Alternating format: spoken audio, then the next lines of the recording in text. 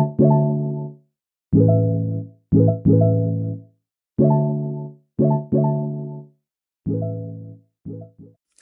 guys, Ready Made here. Welcome back to my channel, and please subscribe if you haven't already done so. So today we're going to learn how to sew a singlet crop top. And the first thing I'm going to do is to take my shoulder to nipple measurement. But since this is an off shoulder top, I'm going to take out 6.5 inches and start taking my measurement from there on the tape. So I'm going to mark my bust measurement, my bust line rather, which is 11.5 inches, and I drew the line out. Then for my armhole, I'm going to mark out 10.5 and extend that line. So since this is an off shoulder, I'm using my across front measurement, which is 10 divided by 2, that's 5. So I marked that out too, and I'm going to connect that to my armhole line.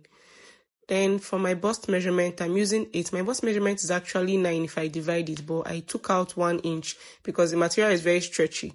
So I minused 1 inch from my measurement, and I did the same thing for my waist measurement. But for my waist, I minused 1.5 because I wanted it to be actually very tight. So then I joined those lines together and then connected my armhole to the across front line. Then for the depth of the neck, I came down by 3 inches. And I marked that out and connected it too. So after that, I'm just going to cut this out. This is for my front piece. I'll cut it out. Then there's a dart in front of the top. There's the dart for the styling spool I'm using. So I'm going to mark out my nipple to nipple measurement, which is 5 divided by 2. That's 2.5. I mark that. I'm not using any allowance for this top because, like I said, the material is very, very stretchy. So I'm not adding allowance anywhere. So I drew a straight line. And then I cut the same exact thing for the back because both front and back piece are going to be exactly the same. So I cut that out and I divided my darts. So we're going to start joining these, and we're going to be joining the front piece first.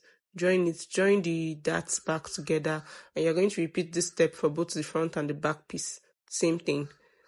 So after I finished doing that, this was the outcome. After I finished joining my darts, this was the outcome for both the front and the back piece. So I'm just going to join my side seams together.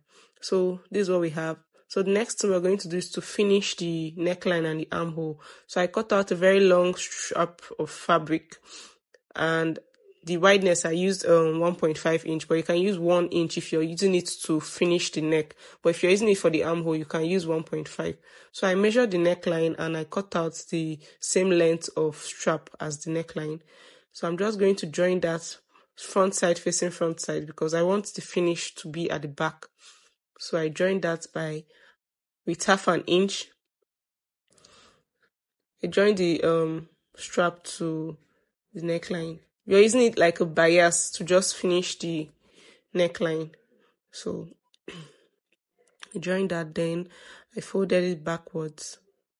Just fold 1/2 inch in and then fold it down again, like you're folding a bias. Like just imagine you're using a bias. We are using the strap as a bias in this case. So I folded that down.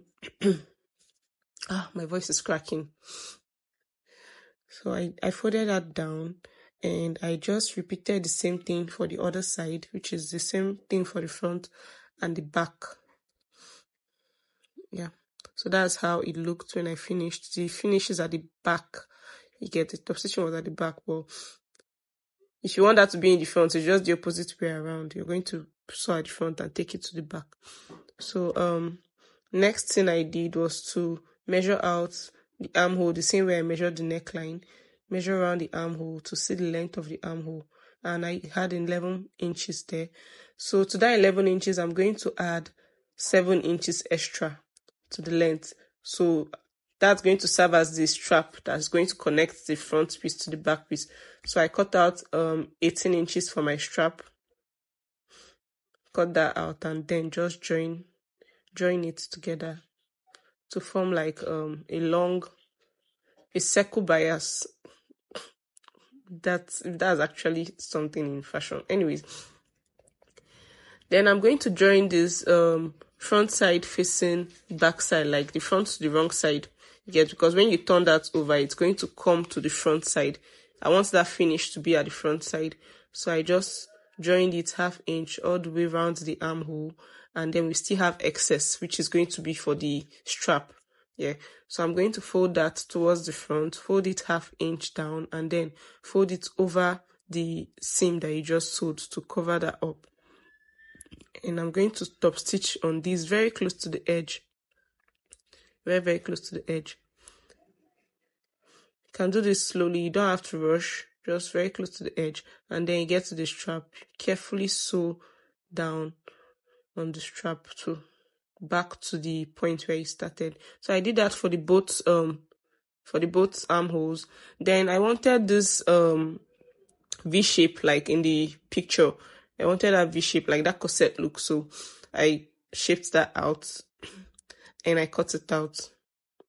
So I forgot to film when I finished the down, but I basically just weaved it and folded it in with 1/2 inch. That's how I finished the hem of this. So that's it. Very easy top to make. Very simple. Didn't take me up to an hour to make this top. 30 minutes tops, I think. So this was the final look. It was final look for the singlet, and I slapped a crop hoodie on that. This was actually a 3-piece, and you're going to see the 3-piece at the end. And my customer actually really liked this top. Like, she liked the full look. This was her. She was very excited when she tried it on. So if you want to see how I made the hoodie, comment in the comment section, subscribe, turn on your post notifications, and don't forget to like and share this video. Bye guys.